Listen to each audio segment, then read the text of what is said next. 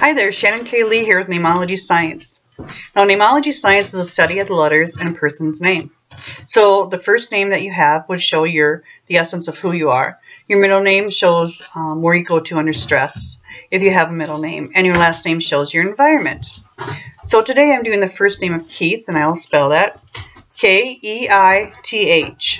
So Keith, right off the bat, I see that you have great leadership skills. You not just lead for, when you lead for everybody. You lead for all the people. So that's pretty great. It also shows me in your name, Keith, that you are big on communication. It also shows me in your name that you can be strong-willed, but you're also very quick on your feet. And then it shows that you are very successful. If you try anything, you're going to be very successful at it. And at times you may be a little bit rigid at times.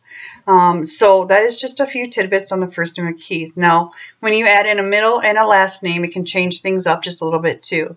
But Neimology Science is a study of the letters, where they're placed in the name, and some certain combinations of the letters in the name. So thank you so much for watching, for commenting on my YouTube videos, for sharing.